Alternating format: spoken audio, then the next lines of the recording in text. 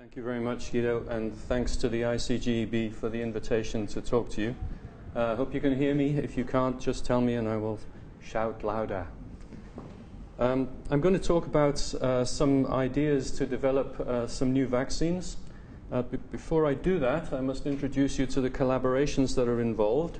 So we work here at Reading, which is a medium in the UK system. This is a medium-sized university situated between London and Oxford. We work with a structural biology group at the University of Oxford, and as it happens, quite close to Reading is the major government-funded animal research institute in the UK, the Pirbright Institute, and as you will see, I will talk about the development of some animal vaccines, and this work is done in collaboration with them. The influenza work I will talk about was done with a collaboration with a small company situated in Cambridge called Immunobiology. And we also have an industrial collaborator, Merck Animal Health, for the animal vaccines I will talk about, the foot and mouth disease vaccines. In the UK, the people involved in the group are Sylvia, Claudine and Hamanta, working on foot and mouth disease development of vaccines, and the influenza work mainly done by Elena, but Sylvia also did a little bit of this work. And we also did a collaboration with Marina Boto at the Imperial College London. So just to begin with a few general ideas about vaccines. As you know, we all are getting older. It's a tremendous success story, the health of the population. It happens across the world, although it's most obvious, of course, in the Western Hemisphere. And there are, in my view, there are four great pillars of scientific advancement which have allowed this longevity: sanitation, nutrition, antibiotics, and the development of vaccines. And it is strange to me, and I think it's also strange to many of you, that we live in a time when, despite of this success, we have people who speak against vaccines and cause problems. You have this in Italy with large outbreaks of measles recently. You might think that it is a problem only for you. It is not. We have it in the UK as well. Just a couple of years ago, we had over 1,000 cases of measles, and we still have measles circulating in the inner cities, despite the fact we have a perfectly good vaccine against measles. One thing perhaps you don't know is that you've just made the announcement in Italy of vaccinating all children before they go to school as a requirement, as they do in fact in the United States, in most states. In the UK, all vaccines are still not compulsory. They are only voluntary. They're advised, but you can hold back a vaccine from your child if you feel strongly for it, which is a crazy situation. Part of the reason, in my view, is that vaccines can give rise to so-called scare stories. They are all wrong, but nevertheless, they derive from the fact that when a vaccine is given, at least a traditional vaccine, it is frequently the case that it will induce quite an inflammatory response. This is particularly true, of course, for the live vaccines. Now, you know, and I know, that actually this is a very good thing. To get this inflammation recruits the immune system to the site of the infection and generates a very robust immune response. Nevertheless, it's the sort of thing that gives rise to these scare stories in vaccines, and generally speaking, going forward, I think it's something that we should try to avoid. So in my view, we have a challenge in the development of new vaccines. Of course, they have to work. They have to produce neutralizing antibody. We have to know the basis of how to generate that. But we should try to do it with something that is immunogenic and gives rise to long-lasting immunity, but doesn't necessarily give this obvious inflammation which can give rise to these crazy stories. So if we think about the mechanisms by which this inflammatory response occurs, it is maybe the case that we can use some of these mechanisms in the design of new vaccines so that we don't have a generally inflammatory response, but we do get good uptake and processing of the antigens that we make. And the two areas I introduce you to for the work that I will describe are this, which is the role of oligomeric structures, or VLPs in the case of viruses, virus particles, VLPs, multiple oligomeric proteins, as opposed to a monomeric protein in the generation of a good immune response. And the basis of this is shown on this slide, where if you look, you can see that the B-cell receptor gets cross-linked.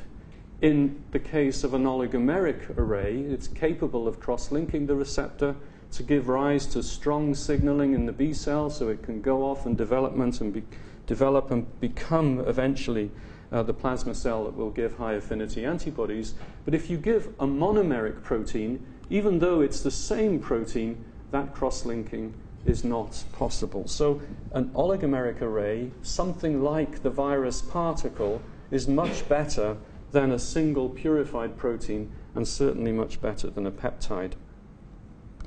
The second mechanism that I'll introduce you to, which I'm sure all you students know about, is the presentation of antigens in antigen-presenting cells. So the key thing about this cell type, as you will remember, is that it's fully loaded. This is the Lamborghini of the antigen processing cells. It has all the toll receptors, it has cytosolic receptors, and importantly, it can load antigens after processing into both MHC class 1 and MHC class 2 presentation proteins, so that it can induce both T cells and B cell responses, sometimes called cross-presentation. So if you can get things into APCs, you're on a winning course to produce a good immunity. And one of the ways that antigens get into here is through the formation of antigen-antibody complexes, and then via the interaction of the Fc domain with the Fc receptor, CD64, you get uptake into this cell, chopping up of the protein into the relevant peptides, and then presentation of the peptides in MHC. So I ask you to remember these two basic mechanisms: oligomeric arrays and targeting into antigen-presenting cells. And the two examples I will give you of a recombinant approach to the production of new vaccines, which tries to make use of these immune processing pathways, are the development of picornavirus VLPs, virus-like particles, particularly for foot and mouth disease virus. And the second, targeting APCs, I will give you an example for the development of influenza vaccines. So you might think putting these two viruses and vaccines together is crazy. I mean, they're completely different. One is an animal virus, the other one largely a human pathogen that we worry about anyway. One of them is a split antigen, one of them is a whole killed virus. But in fact, they have things that are in common. So both of them fall into this area of virology dealing with emerging and re-emerging infections, constant changing of strains which quickly replace the vaccine strain and are a challenge to immunize against because the virus is moving so quickly. There are multiple serotypes in all cases, so you either have to think about a vaccine that will cover everything, or you have to make multiple vaccines, and multiple vaccines difficult to do, so at least you have to make them very quickly and very easily. In the case of foot and mouth disease, this is a category 3 pathogen, so you have to have very expensive facilities even to produce the virus in the first place.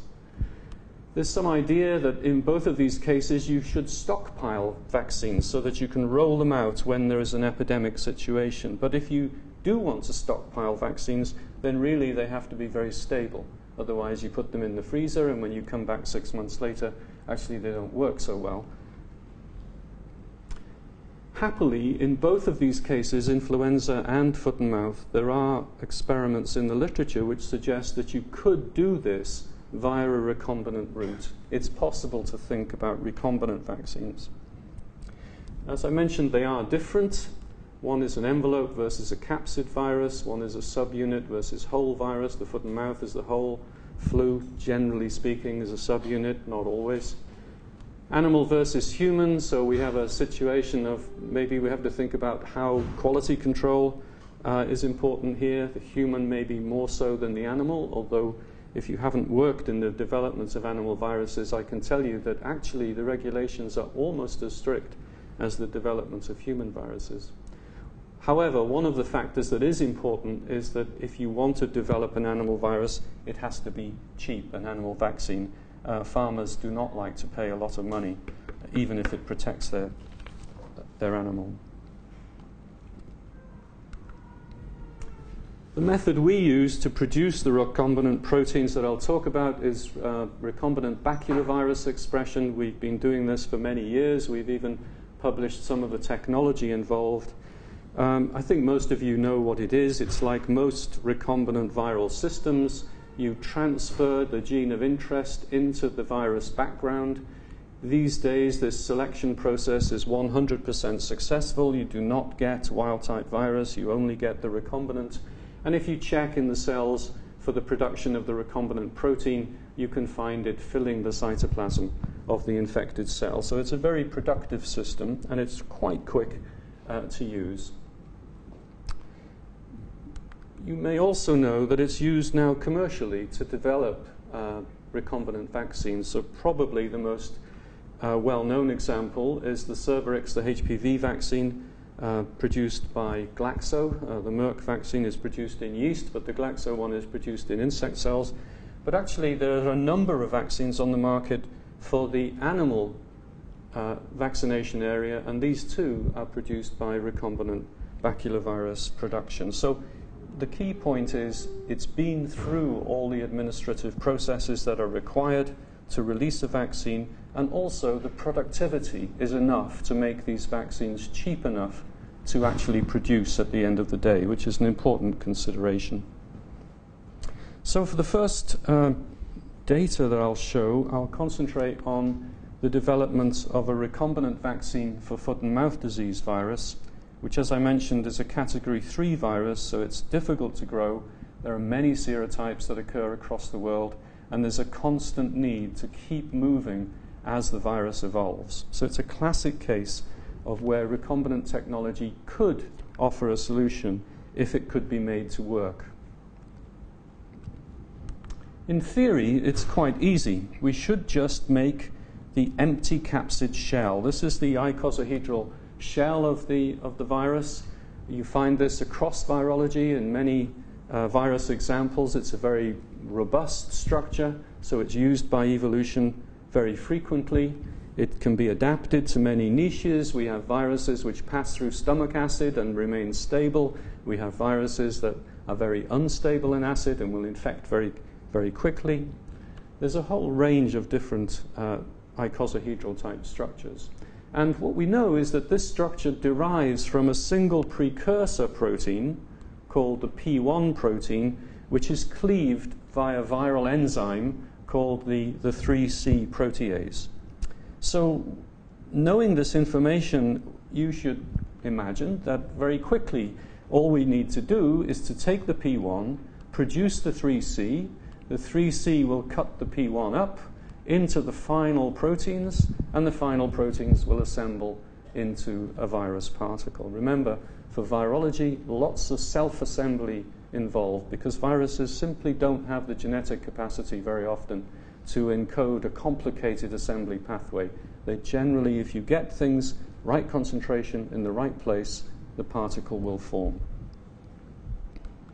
So we did this, straightforward molecular engineering. And the first surprise in this area was that it didn't work. So here we have the production of the P1 protein, the precursor. So that's 100,000 molecular weight.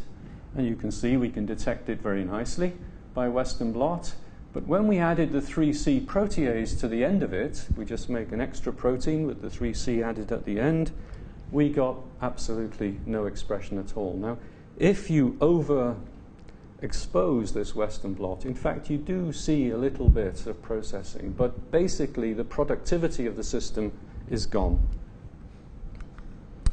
We wondered about why this might be, and we found in the literature that there were a number of cases where the protease had been described as being cytotoxic. Now, there are good reasons for this in the field of virology. It's part of the way that the virus closes down the host cell so that it can produce only its own proteins. Nevertheless, if you're trying to produce it in a recombinant route, this is a problem. The other thing to think about is that, in fact, picornaviruses infect very quickly. The cells are dead within 8 hours, complete cell lysis, generally speaking. But if we're trying to produce a recombinant product, we're really trying to produce it over several days of expression. And so if there is any cytotoxicity from this protein, it can be a problem in this long-term incubation, where it's not a problem in the short-term incubation. So we looked at ways to improve this, and the solution that we came up with was to down-regulate the amount of the 3C protease that is produced. So here we have some constructs that, for example, include a frame shift signal. A frame shift signal is used by viruses to reduce the translation of the protein after the frame compared to the protein before the frame. So here we're just reducing the amount of 3C altogether. And we also took advantage of the fact that the 3C had been crystallized, and we knew that there were certain residues that we could mutate which would reduce the activity of the 3C enzyme itself. So we have two factors, less 3C and also a less active 3C. And when we added these to the P1 in the same type of construct, you can see whereas before we lost expression, now we get stoichiometric conversion of P1 to the final cleaved product, VP1 and VP2 and VP0, VP3 and VP0, which are also there, but this antibody doesn't detect them. And these cells should be now making the mature proteins which will assemble into an empty capsid particle. So to look for these, we did some confocal microscopy. So this is super resolution confocal microscopy. And you're looking at the difference between the expression of P1 on its own in an insect cell delivered by a baculovirus recombinant. And here is the same construct, but has the reduced 3C attached to the end. And what you can see is that the P1 precursor protein occurs throughout the cytoplasm in this rather granular, maybe slightly precipitated form. But when we add the 3C, this completely redistributes into these individual dots. And in fact, the size of these dots is consistent, along with the antibody and the fluorescent label, to be individual picornavirus particles or clusters of picornavirus particles. If we take a look by EM through the expressing cells, if we look in the nucleus of the expressing cell, we see excellent examples of the baculovirus, which is being used as the vector here. Baculovirus is a big DNA virus. Sometimes you slice it long ways and you see it sideways, and sometimes you slice it across the top, so you see the nuclear capsids in the middle. But if you look in the cytoplasm, you can now see the plasma membrane, examples of the picornaviruses assembling throughout the cytosol of the infected cell, just as you saw in the super resolution image. Now, for those of you who are working in virology, it's just worth a small mention here that normally speaking, these types of viruses, so-called positive strand viruses, produce lots of membrane structure, which is where virus replication and assembly occurs. So actually, you're seeing something that never normally exists in nature here. The virus is assembling throughout the cytoplasm, not in a particular location in the infected cell, which is normally where it is found, which suggests that actually host factor involvement is probably very little, and actually if you get the concentrations of protein right, it should work for every serotype. If we break these cells open and purify them, we get very nice examples of picornavirus structures.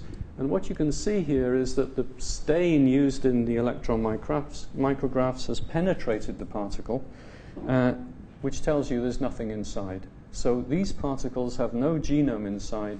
They're completely non-infectious. They're made in a non-infectious way, so we can make them at P1. We don't need to be in a category 3 lab. We can simply PCR the P1, the structural region, from a circulating strain, make the recombinant, and in theory, produce the vaccine.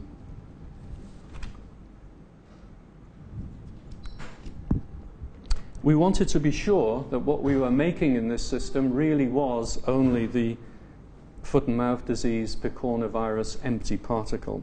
And to do this, we tagged the virus with the His tag, which many of you will know, a standard biochemical way of purifying recombinant proteins.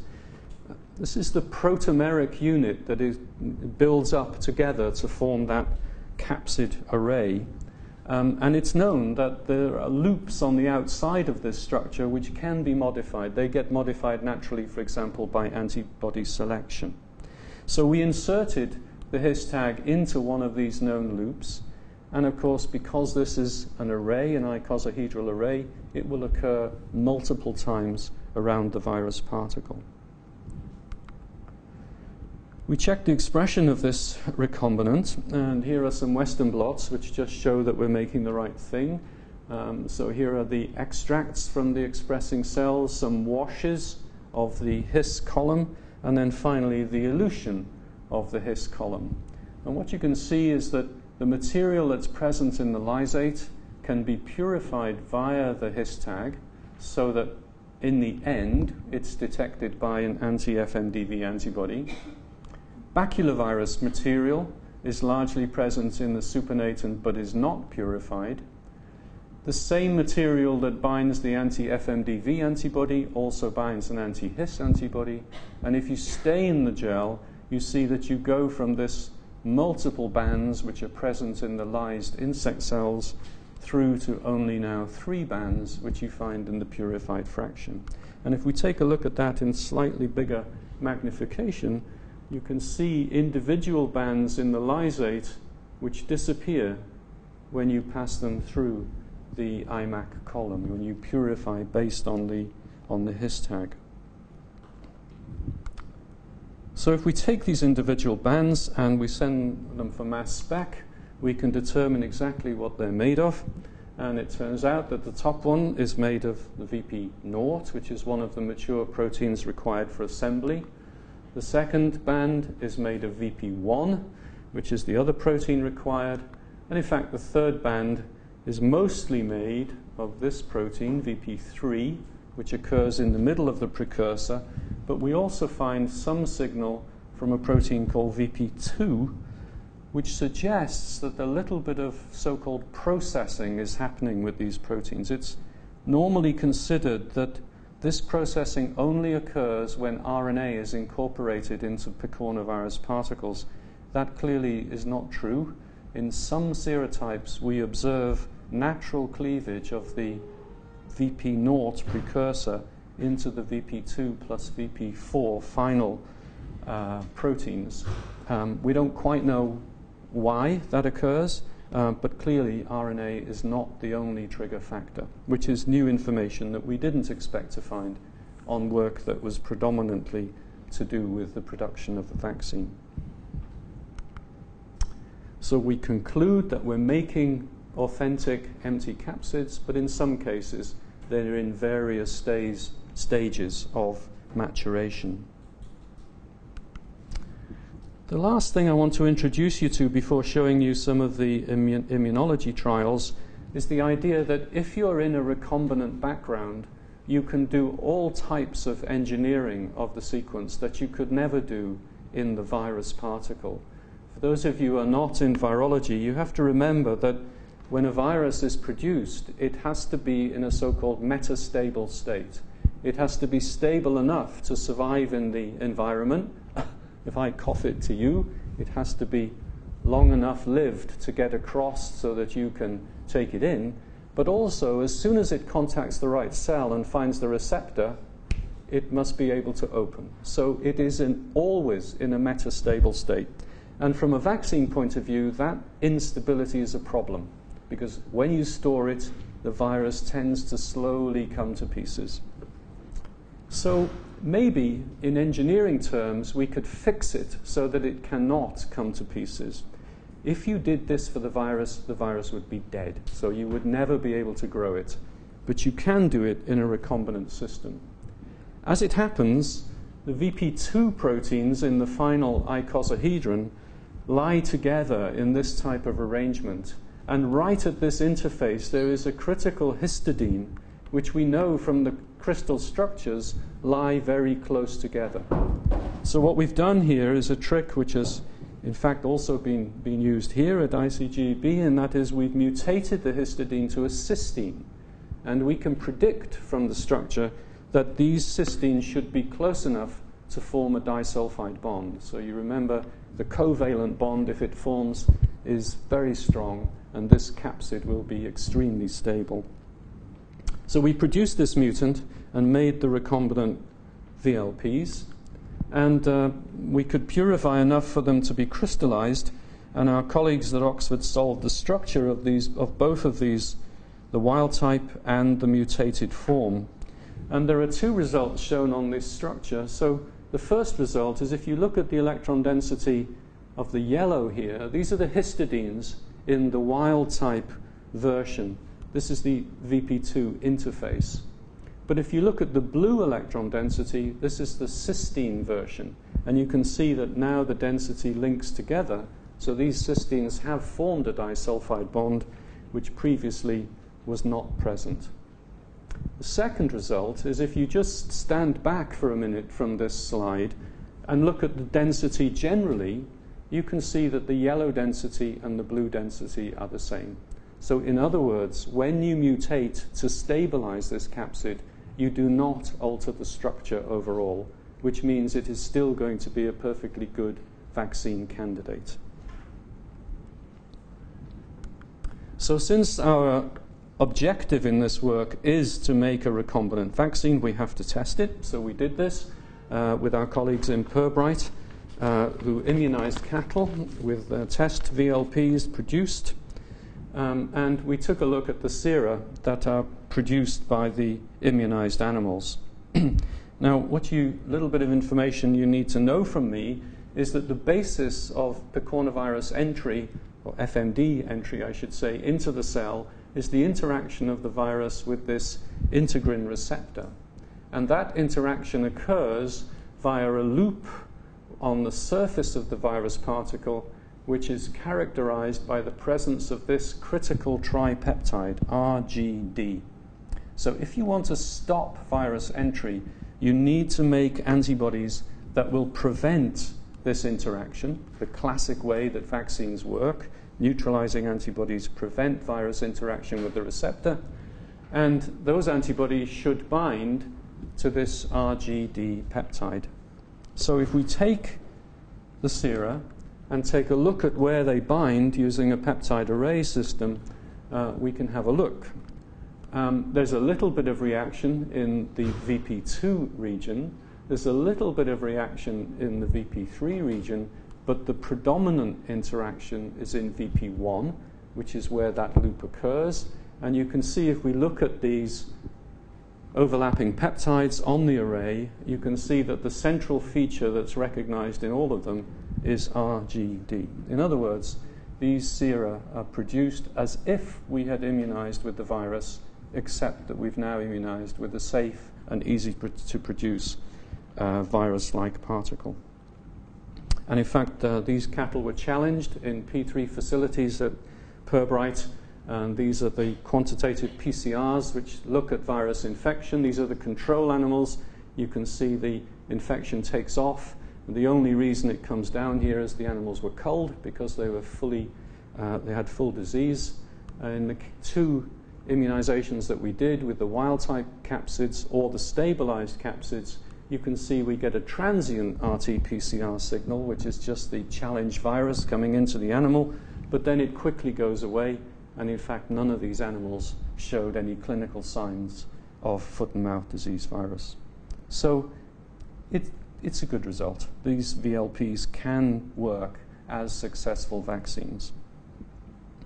So you might wonder why I'm still working in academia, why am I not with a Lamborghini somewhere? Well, the reason is that actually, although it works in some serotypes extremely well, it doesn't seem to work exactly the same in all serotypes. And I'll just leave you with a little bit of data to show you the differences that occur.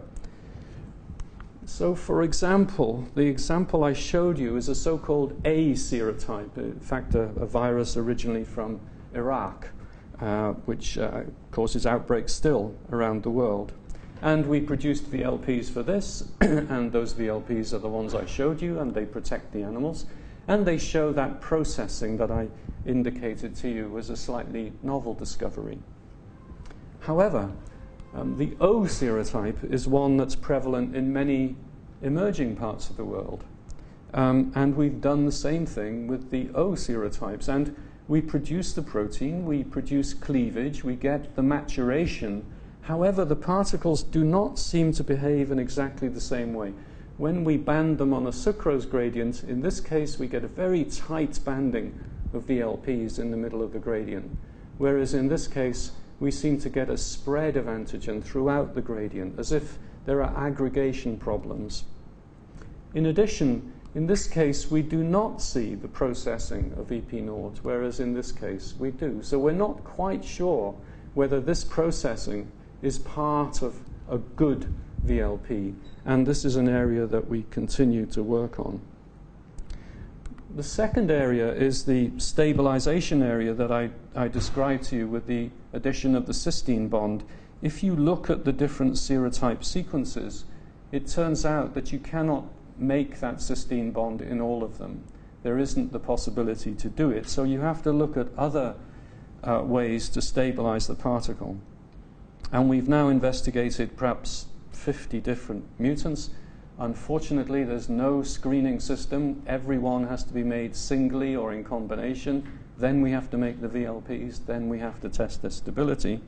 And here's an example of something that we find. So when you first look at this electron micrograph, you think, hey, that's really great. You've got particles everywhere. They look wonderful. They've got a hole in the middle. And that's all true, except if you look at the scale bar. And if you look at the scale bar, you'll see that these are too small. These should be about 30 nanometers, 27 nanometers. They're actually about 11. Actually, these particles are a thing called the pentamer. They are the assembly intermediate. So A to B to final particle. These are the B form. They're so stable. We've added mutations to make them so stable, they don't bother to assemble any further.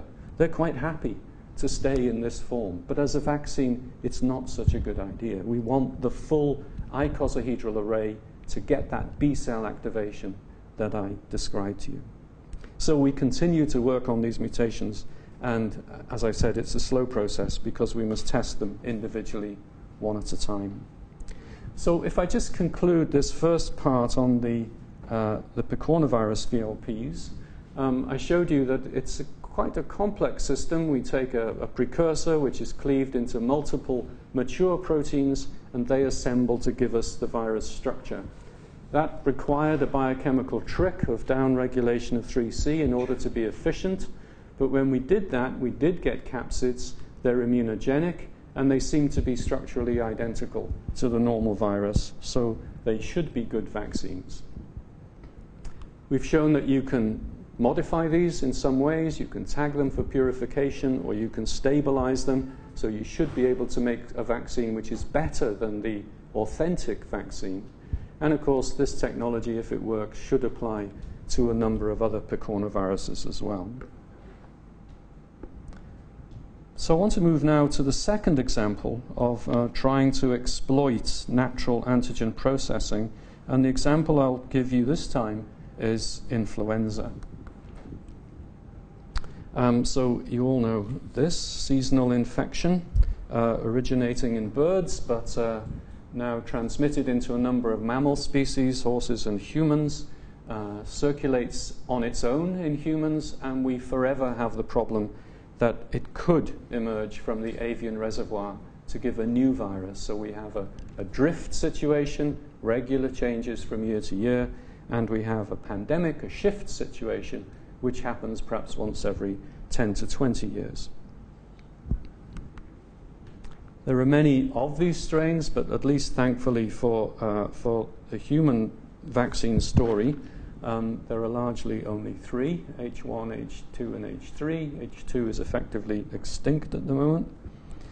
But we worry about all these others, which are found in the bird species, getting back into the human population.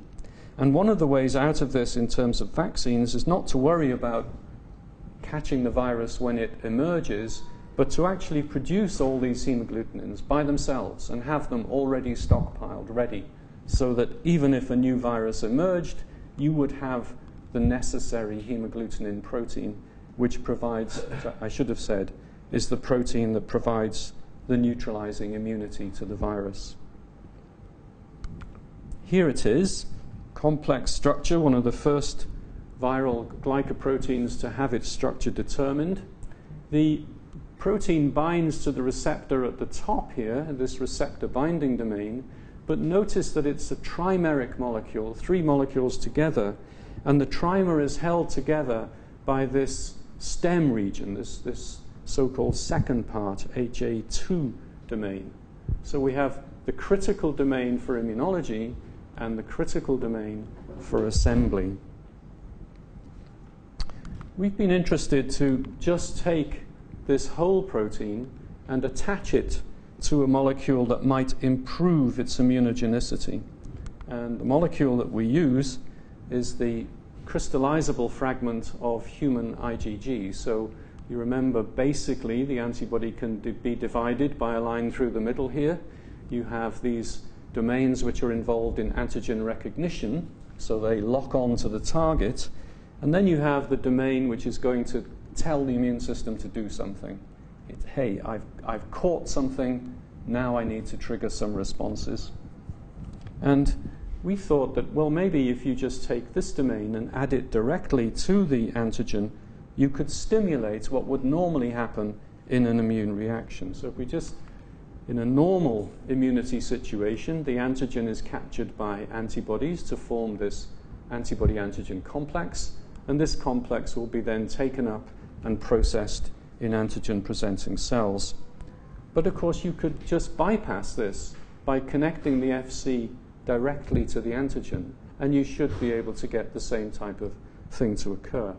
So the idea is to make hemagglutinin fuse to the Fc domain. This will assemble perhaps into some oligomeric forms, I'll show you these later, and that these should directly go into the antigen processing cell and quickly generate the immunity that you want, and you could do that for every hemagglutinin. So, seems a reasonable idea. So again, we use recombinant baculoviruses for this, and we have a simple system where we use a signal peptide which derives from a baculovirus protein so that it works very well in insect cells, and we slot in the hemagglutinin into a vector which picks up the human IgFc domain. We actually have another vector which replaces this, and the reason to do this is that you can then make the same hemagglutinin without the Ig tag, and that's a very useful way to look for antibodies which are specific to the hemagglutinin. You just make a different source of it, that's all. So the outcome, if we use these vectors, should be that we generate soluble Fc-fused hemagglutinin, which is our candidate vaccine, and we also make some HA protein in insect cells, which is not Fc tagged, and these are very useful for detecting seroconversion without having to grow the virus. So in fact, this works very well. We get very nice production of fusion proteins, which can be purified easily. Here's an example. So here is the test material. Here it is passed through a purification column, and here is the elution of the purification column. And you can see that we have massive signal in the starting supernatants. It's reduced when it goes through the column, but then it comes back when we elute it. So we can get nice purified hemagglutinin. If we check the molecular weight of this on gradients, the basic molecular weight of the molecule is about 120,000. But actually on gradients, it migrates much bigger than this. And so, I just go back. Yeah. So we are at least making a dimer. And in fact, we think we're probably making something much bigger. And that is because we have linkage via the Fc domain, but we also have linkage via the HA2 domain of the hemagglutinin. So we have this quite large protein aggregate, which is probably useful for antibody generation. It's important, if you make recombinant proteins, to know that they're functional. They need to be folded correctly. Folding is the critical thing. And we've done this by just testing whether these proteins bind to the right receptors. So some of you may know that the avian virus binds to a different set of receptors to the human virus, and we can check this with the purified hemagglutinins made from those different viruses. So, for example, here are some airway epithelial cells which are stained for the presence of the different receptors, the different sialic acids for influenza, and the human types bind to non-ciliated cells, whereas the avian types bind to ciliated cells, which is exactly what you find with the different form of the receptors. And as you can see with these recombinant stainings, the binding that we see is exactly as predicted from the tropism of the virus. So the human purified HA binds to non-ciliated cells, whereas the avian purified HA binds to ciliated cells.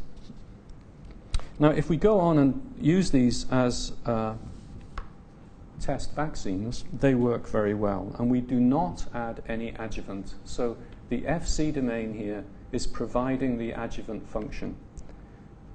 Nice, purified, soluble protein, no Freund's adjuvant, no alhydrogel. You just immunize the animal and you get very nice responses. And you can see that the responses that you get are largely serotype specific. So if you immunize with an H1, you react with an H1. If you immunize with an H3, you react with an H3.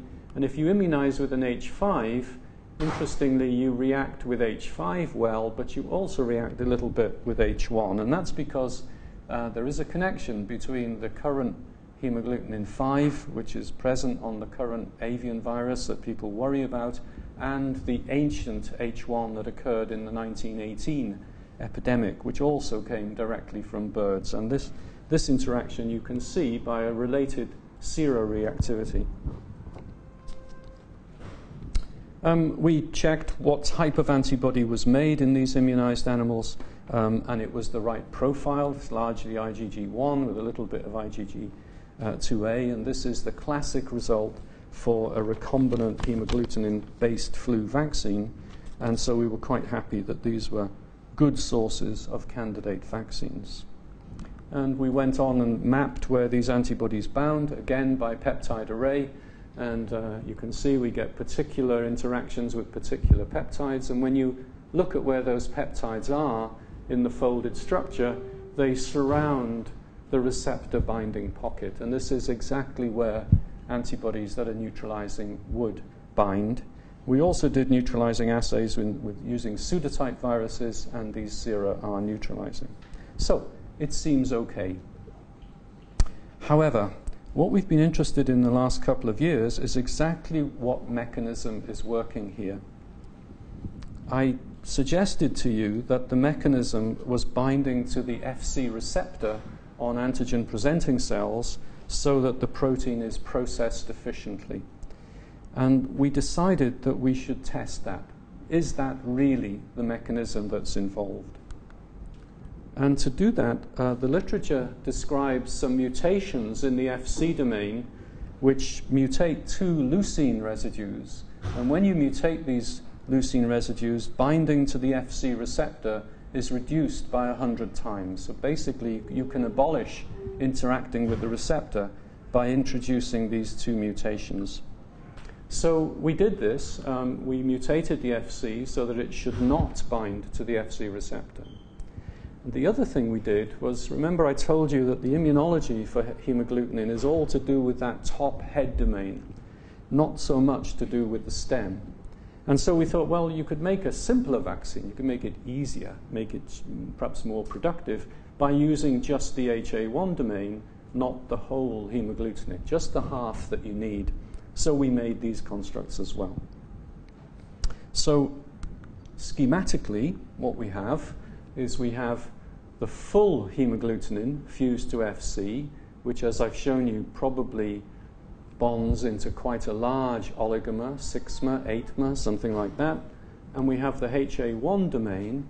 And now that it doesn't have the second domain, there's no interaction between the hemagglutinin sequences. There's only the interaction between the Fc. So this should be only a dimeric molecule. So not only is it shorter, you do change its form in solution as well. And we made all of these in the presence or absence of this mutation that should knock out the Fc binding. So if we check these after purification on gradients, you've seen the top one before. So this is the HA0 type material, and it bands in the middle of the gradient, which indicates it's a large molecule, it's a large array. But the HA1 based molecule, despite still having the Fc tag, is a much smaller protein, consistent with only being a dimer. So we have these two different forms. So we went ahead and immunized with this. And when we immunized with the HA0 version, that's the full molecule, which gives the big oligomeric array, we were surprised to find that when you did this, including mutations that should abolish binding to the Fc receptor, we still got very robust responses in the immunized animals. In fact, there was no change. So that mechanism, if it's there, is certainly not operating with these molecules, or if it is, it's part of something else. But then when we checked the binding with the HA1 domains, now we see that if we introduce the Fc mutations, which stop binding to the receptor, the immune response drops substantially. So this is going in via the FcR, and when you knock out the FcR binding, immunity is lost. So the question is, what's going on? I mean, they're almost the same molecule, just a short piece of the hemagglutinin is different. And the answer is that what these proteins do is recruit complement. So complement, you remember, is the very early phase of the innate immune system. It's sitting there in your plasma, waiting to be activated. Absolutely no specificity, but very fast to act. And in fact, the first step of this is the aggregation of this protein, C1q, and it does so via congregation of the Fc domain. So if you have a cluster of Fc domains, you activate C1q, and if Fc domains are left apart on individual antibodies, not an antigen-antibody complex, then you do not trigger the pathway. And C1q itself and one of the final products of the complement cascade are known to be adjuvants. They're adjuvants in situ, if you like. So we assumed that complement activation was part of this immunology story, and we tested this by doing the immunizations that I just described to you again, but we used a C1q knockout mouse produced by Marina Boto at the Imperial College London. And you can now see that when we do these immunizations using the one that did not show any effect before with the VA mutants, actually we now get a substantial effect if the mouse is wild type or is C1q knockout. It looks exactly like the result we got with just the HA1 domain. In other words, there is a role for complement, C1q, in this full-length molecule, which forms the large oligomeric array. If we do the same experiment with the HA1 only, even though it's fused to the Fc, the difference between these models now is very little. And the reason it's very little is because the complement is not working anyway for this. This is only going in via the Fc receptor. So the outcome of this work is that we think there are at least two different mechanisms of antigen processing. They're certainly going into APCs. It's a very useful way of producing soluble protein as a candidate vaccine. We originally thought we were only contacting the Fc receptor, but that is not true. We are triggering complement with these large oligomeric structures. Complement is opsonizing the protein so it gets taken up for phagocytosis. It's also binding to this C1q receptor, and it's also binding to FcR. So if it's a large array, like an antibody-antigen complex, it's going in via all these mechanisms, which is what you want. Whereas if it's only a dimer, it's only going in via the FcR. So to conclude that, I've shown you that the addition of the Fc domain to these candidate hemagglutinin proteins does stimulate immunity. And in fact, it's amazing that it works as well without adjuvant. If any of you have tried heavily glycosylated proteins that are soluble with no adjuvant, you will know that the general rule is you get very little antibody at all, but they work very well. We think the stimulation is the result of at least two components, complement activation and the binding to the FcR. It's the oligomeric structure, again, that's important, not for that B-cell contact in this case, but for triggering complement activation. There is FcR binding, but it seems that the complement component is much bigger. And I think the critical thing here is whether or not these are actually ever used as vaccines. The principles that it shows could be used to improve other subunit vaccines to give you that immunogenicity without necessarily giving you general inflammation. So at the end of the introduction, I suggested to you that the challenge was to make these more targeted vaccines going forward, make them faster, make them easier, and make them cheaper. And it seems to me from this data, and of course we're not the only people to do this type of work, you'll find other examples in the literature, but oligomeric assemblies like VLPs and targeting of APCs, particularly through natural ligands, I think may have a role to play. I've finished, and I thank you very much for your attention.